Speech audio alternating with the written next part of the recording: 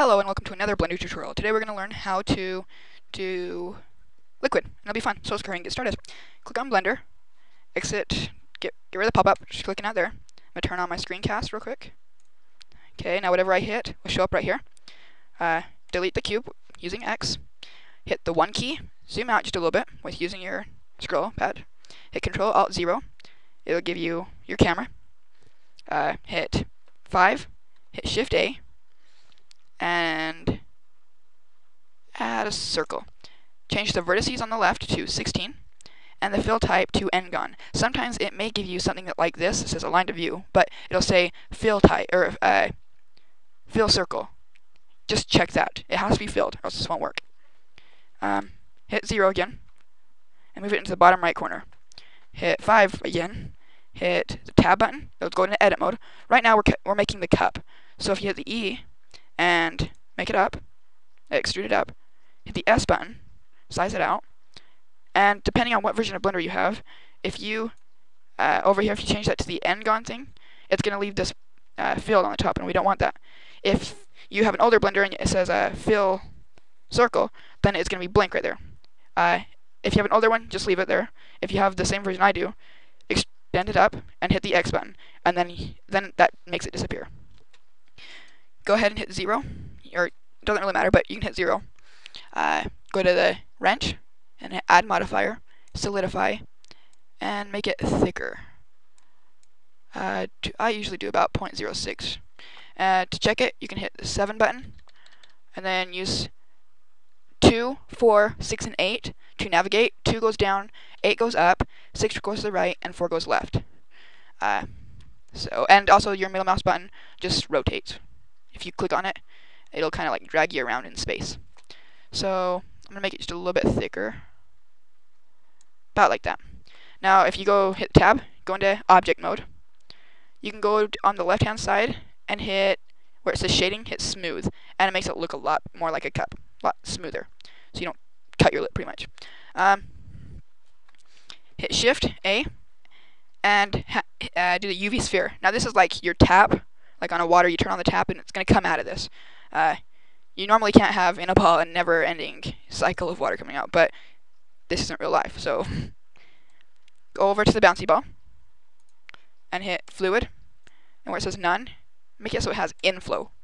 Change this to about 1, and you can move it. I'm going to move it just a little bit closer so I know it's going to make it in there, or at least close.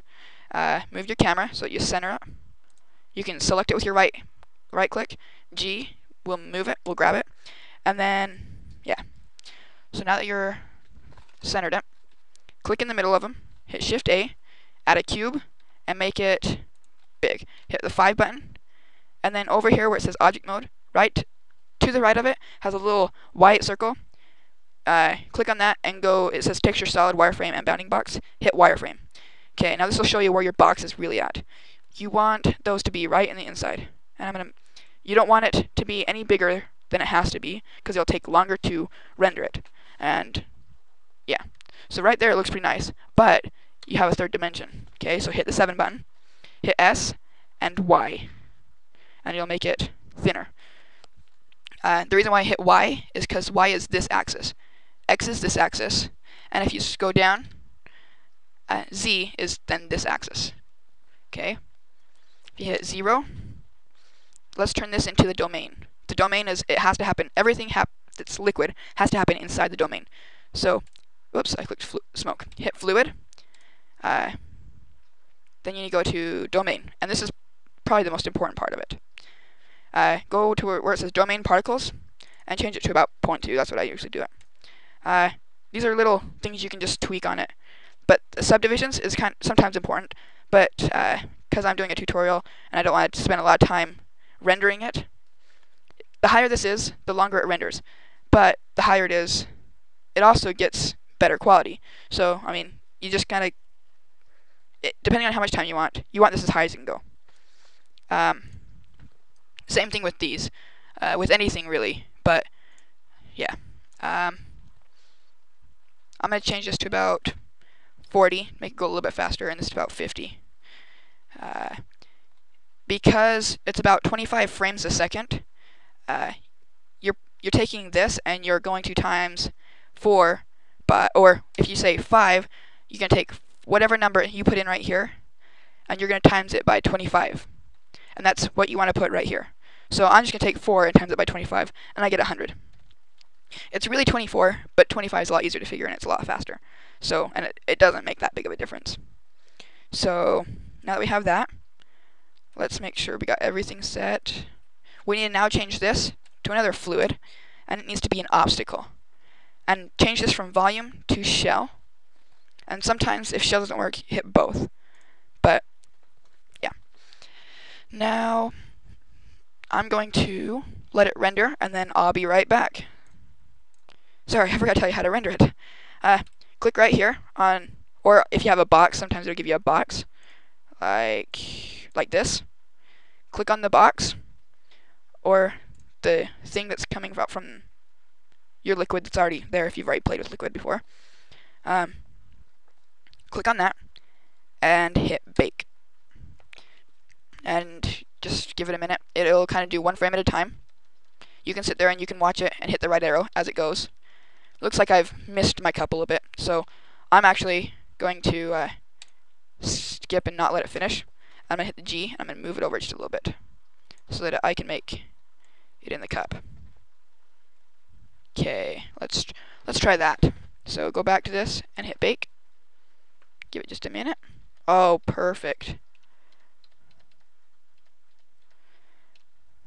Another thing is the liquid, it won't go on the outside of the domain. So I probably did this a little bit wrong. I probably should have put the domain come out a little bit so it didn't look like there was just like an invisible force field or something blocking the water. Which, for tutorial reasons, it doesn't really matter. But if I were to make it come out there, it would look a little bit more realistic.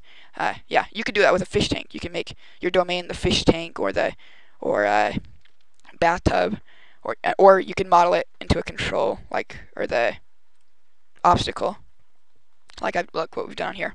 So it looks like my fluid simulation is pretty much done. Your thing is going to keep coming if you do that. If you just hit fluid, it'll just it will just take that amount, and it'll turn it into a liquid. So it's not going to keep shooting it out. It's just gonna.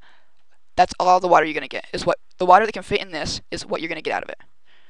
So I leave it on inflow.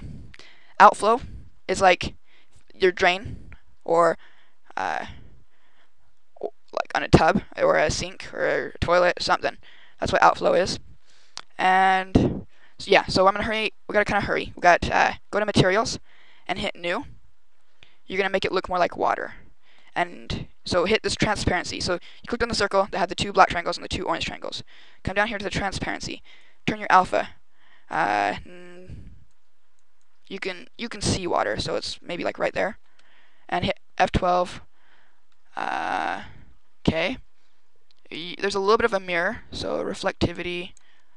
There's a little bit of reflection in it, and there's a little bit of gloss.